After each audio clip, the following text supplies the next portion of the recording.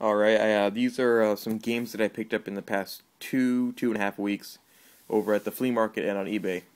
First up, Demolition Racer. Pretty good game for Dreamcast. Next is Coaster Works. I got this for like $1 at my local pawn shop. Then I have Capcom vs. SNK I got from a friend. Pretty good game also. And then I got Metropolis Street Racer, the PAL version. Which you also need a boot up disc to play this, which I showed in one of my videos already. Got Shenmue, great game. Phantasy Star Online, Sega Rally 2, Japanese. Virtua Fighter, Japanese one also. Daytona USA, 2001, Japanese.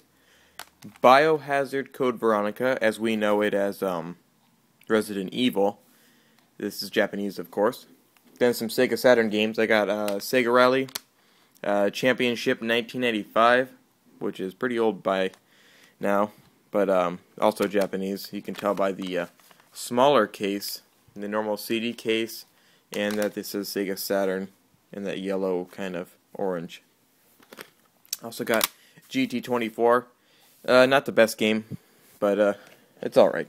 And then I think one of my favorite games would be Destruction Derby for Sega Saturn, all Japanese. So those are some games I got for Dreamcast and Sega Saturn. Oh yeah, and Sonic 3D Blast in the original, not broken case. Because a lot of these here, let me open it up and show you. A lot of these cases with the Sega CD, they break right there. And I have a whole bunch of them broken, but I finally found one that wasn't broken. So I picked it up. It was only like a couple dollars. And I already had Sonic 3D Blast, but I didn't have it complete in the box. And this one's pretty good. There's barely any scratches on it. And it holds the disc still. Some of the cases, they got really worn down here, and the disc would just kind of pop off inside the case and rattle around. I also picked up, I got for free from my friend. He owed me some.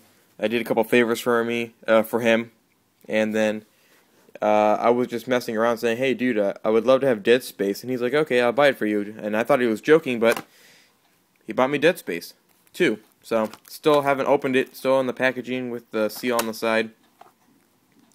And I have some good news, but I'm not going to say it over the video. If you want to find out what this really good news is, message me and I'll message you back telling you what it is.